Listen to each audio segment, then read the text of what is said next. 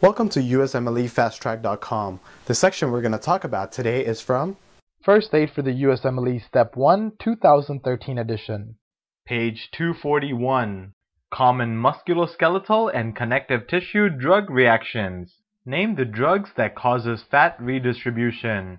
Drugs that causes fat redistribution includes glucocorticoids and protease inhibitors. Name the drugs that causes gingival hyperplasia. The drugs that causes gingival hyperplasia includes phenytoin and verapamil. Name some drugs that causes gout or exacerbates gout. The drugs that causes gout includes furosemide, thiazides, niacin, and cyclosporin. What are myopathies? Myopathies are a disease of muscle tissue. Name all the drugs that causes myopathies.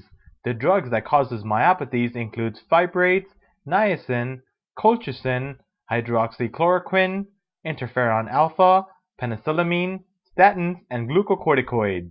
What is the mnemonic to help you remember all the drugs that causes myopathies?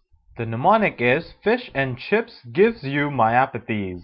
And that's F for fibrates, N for niacin, C for colchicine, H for hydroxychloroquine, I for interferon alpha, P for penicillamine, S for statins, and gives is for glucocorticoids. Name some drugs that causes osteoporosis. Drugs that causes osteoporosis includes corticosteroids and heparin. Name all the drugs that causes photosensitivity. The drugs that causes photosensitivity include sulfonamides, amiodarone, and tetracyclines. What is the mnemonic to help you remember the drugs that causes photosensitivity? The mnemonic is just remember SAT for a photo. So that's S for sulfonamides, A for amiodarone, and T for tetracycline, so SAT for a photo.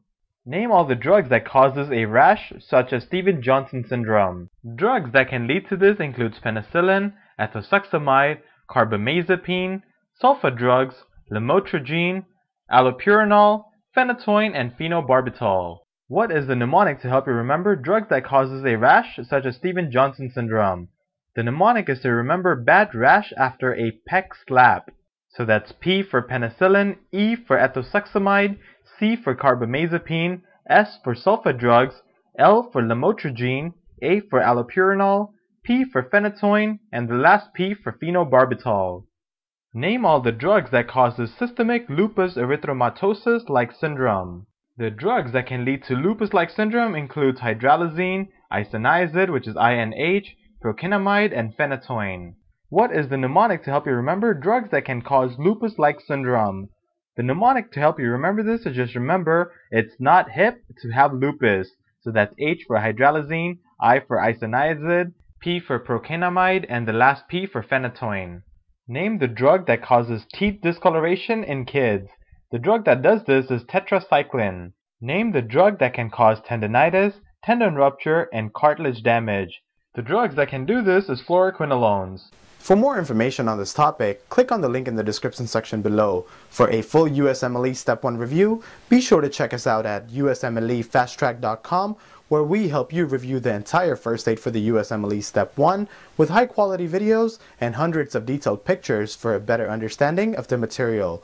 So to learn from the best USMLE review book, be sure to check us out at USMLEFasttrack.com.